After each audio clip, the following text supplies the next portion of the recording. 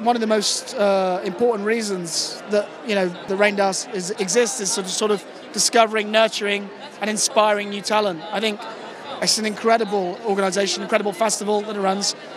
Some of the filmmakers that worked on Queen's Mile, which I made about 18 months ago, still in its festival run now.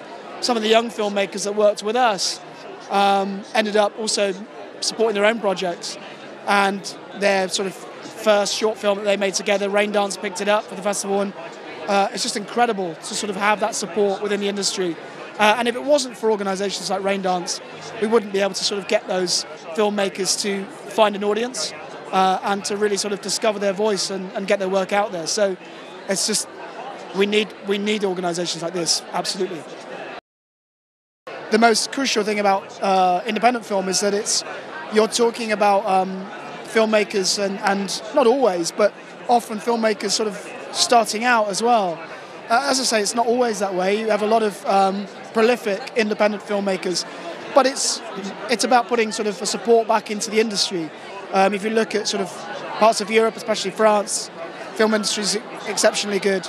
And in England, we've suffered over the years. I was talking with friends of mine about sort of golden age of years and years ago, like the Carry On films, and the fact that there was always an audience for that post-war, or Norman Wisdom, those kind of movies. We kind of have a different way of making cinema now, but it's totally crucial that there is that support for independent film, because not only is it about finding commercial projects people want to see, but it's about finding those kind of little gems, those kind of unsung heroes, as it were. The films that don't have a lot of support behind them financially in terms of promoting them, but still say something very interesting or provide something incredibly didactic that an audience wants to see, and that's where organisations like Raindance are vital.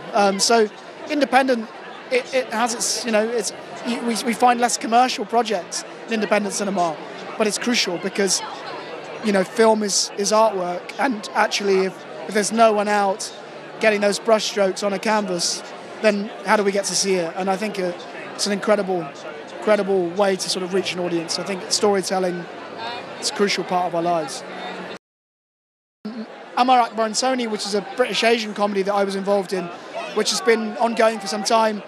We sort of had a cinema release about 18 months ago, and it's just got its worldwide distribution. So we're about to hit DVD shelves across the world, which is kind of incredible and not what we expected. So that's amazing. We're just gearing up for that. Bonded by Blood 2 is also coming out, and there's a couple of projects that I've done in the last sort of 6 months. Unfortunately, American projects that I've signed sort of NDAs on, so we won't be able to talk about those too much yet, but hopefully it won't be long.